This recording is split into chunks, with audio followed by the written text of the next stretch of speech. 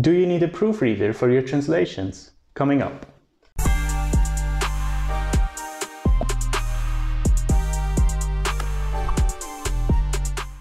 Hello and welcome back to the Freelanceverse. So in this week's video I want to talk to you about proofreading. When you're first starting out as a translator, you probably don't give proofreading much thought yet. You just want to translate, right? Or you want to have proofreading as a service. More on that a bit later. But proofreading your own translations becomes really important when you start working in the territory of direct clients. Let me talk to you a bit more about that. So when you're working with agencies, with translation agencies, the proofreading workflow is usually taken care of by the agency. They would have a step implemented in their workflow, so when you deliver your translation, it's proofread by another professional. Usually you'll see that when you get a job through a cut tool like STL or MemoQ, you can see in the workflow, in the steps, there is a step for translation, a step for review 1 and a step for review 2. You can usually see if there is another person in one of the reviews. So once you deliver your step in the cut tool, it automatically goes to the inbox of this person in the review, right? Even though I say that most agencies have this implemented, I focus on most because I know of some agencies who deliver without proofreading, especially if they trust the translator very much, or if it's just a very short job that they think, you can just deliver it, it's going to be fine. And because I know that, I make sure to include a little paragraph in the delivery email that I send to the clients, stating that I did my best, of course, I translated to the best of my abilities. However, to ensure 100% or a near 100%, there's never a 100% guarantee, even if it's proofread, but to guarantee a near 100% perfection, it should be proofread by another native. That's just a clause I include in my emails for clients that I know that sometimes they deliver without proofreading. When it comes to working with direct clients, however, so companies or also private people or any other organization that are not for profit, then no one checks your translation usually, right? Unless the company has an internal translation department that will probably proofread your work as well. But you can't bank on that like you do with an agency, right? So in this case, it's important that you have your own proofreading workflow in place. Now, usually translators work with colleagues or friends that they can trust and that are also translators, and they exchange work to proofread each other's translations. Not only for proofreading, actually, I work with a colleague, and whenever he has too much work and he knows that I have some time, he gives me jobs, and also vice versa. I give him jobs whenever I feel overwhelmed. With this way, you can really establish a nice collaboration. So when I'm working for a direct client, how it would usually work, I would do the translation, and then hopefully, if I have enough time, I would leave it till the next day. So I would sleep on it, and then the next day I would proofread it myself. And then I would send it to my colleague for additional proofreading by another pair of eyes. Then he sends me back the reviewed version. I check his reviews, I implement them or I don't implement them, depending on what I feel, There are always stylistic changes as well, so not every review gets implemented immediately. And then I do a final formatting check, and then it goes to the client. So there are a lot of workflows implemented there, right?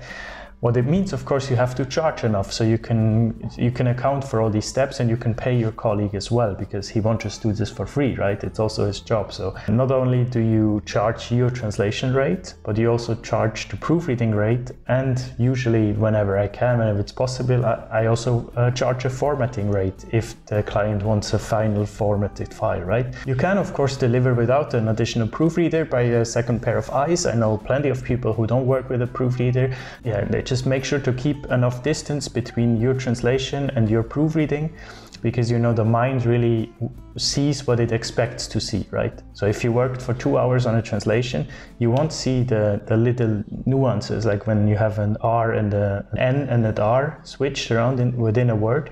Your mind won't see it anymore if you were the one that did the translation.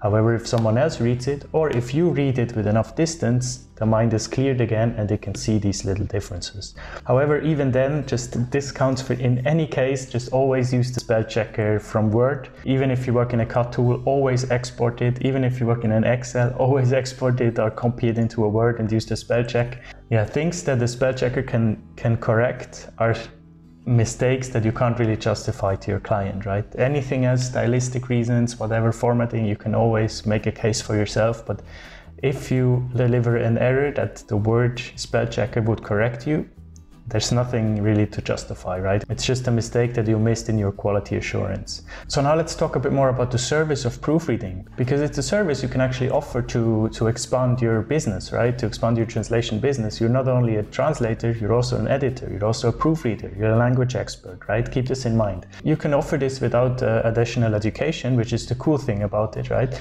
If you have a translation degree, that's perfectly fine. If you have a language degree, it's perfectly fine. If you don't have a degree, but a lot of experience, like I mentioned many times in my video, you don't necessarily need a degree.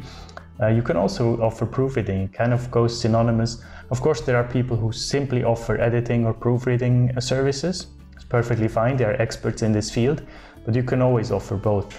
I love offering it. For some clients, I only do proofreading. I think it's a great service. For me personally, it works very well because I get bored quite quickly when I do big jobs. So I'm not a fan of doing huge translation jobs. Like translating a book for me would be not suitable. It would be kind of the worst. So, but proofreading a book, however, I did that once and it was cool because it's not that long, right? And you still have the cool aspect of actually working on a real book.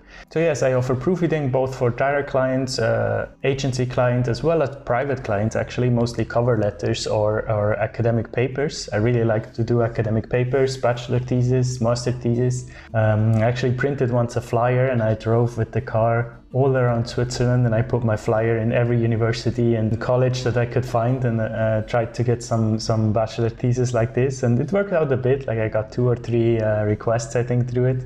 But it's just fun. You need to be creative to get to these private clients, right? How would you do that otherwise? Make sure you always know exactly what the client asks from you, because there's a difference between editing and proofreading. The difference is not always clear, so different clients will use different specifications. In general, I can tell you that proofreading just looks at the spelling, at the grammar, and anything else. Spelling, grammar, punctuation, of course, if you don't include that into spelling. Whereas editing goes further. Editing also looks at stylistic changes, formatting, right? Consistency. You will check references as well. You will check, like, for example, if the chapters make sense, if the headings make sense, if the headings actually describe what comes in the next paragraph, you know. So it's much more work. Whenever I can, I try to charge editing and proofreading by the hour and not by the word.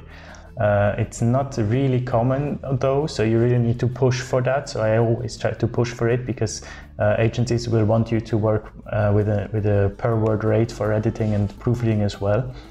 I don't recommend it because it can really backfire a lot. You never know what the quality is like, right? You never know how long this will take you. For a translation, you can judge it way better. Of course, some translations will take much longer, but still in general, it depends on you how long it takes, and not on the actual source text, on the other person, right? Proofreading depends a lot on how the translation or how the original piece is written. I've proofread some bachelor theses that were, quite frankly, terrible, horrifying, and there it just takes so much longer to edit. Whereas other master theses or bachelor theses are written almost to perfection, and all I do is very small, like stylistic changes and comprehension. I maybe ask a few questions, like maybe, do you think you can assume that the reader knows that? Or me personally, I'm not an expert in your field. I wouldn't know this exactly. How, like, what's your audience? Is it experts? Is it lay people? So these kind of very overall meta questions. So whenever you can, make sure to charge by the hour. So I really urge you to offer proofreading services next to your translation if you don't do that already. You will see there's a lot of work out there for proofreading, not only on all the platforms I mentioned in my How to Find Jobs video. You can click here if you're interested. But also, once you established a relationship with a client for translation, just ask them, do you also need proofreading? Do you also need editing?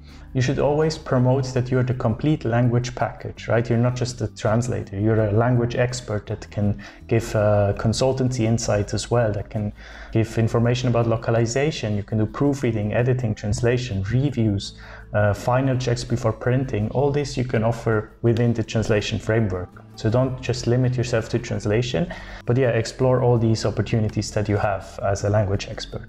That's all I got. Thanks so much for watching. If you would like to be more involved in the Freelanceverse, make sure to check out the first link in the description that leads you to my Patreon. Otherwise, as always, thanks so much for being here, spending your valuable time watching this video. I really appreciate it a lot. It's great.